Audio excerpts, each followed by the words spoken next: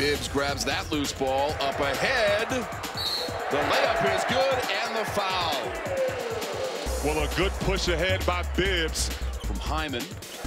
Clark steals the pass up ahead. Seth Allen lays it over the front rim. How many times have we said Clark against two defenders. That left LeDay wide open for the follow. Well, Tom, that's what I mean.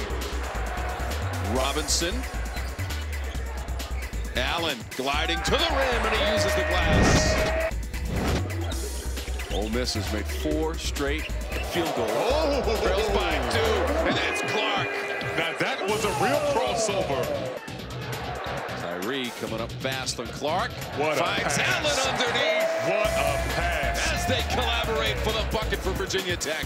A valuable piece to this growing team. Hill. LeDay. Two-fisted hammer. Clark got caught in the air. Here's Hill angling to the basket and scores. Neal for 3. Trying to tie the game with one shot. Hill the baseball pass. Up ahead to LeDay. Who jams it for the Hokies. This is going to be an exciting season for Hokie Nation. 80-75 is the win for Virginia Tech.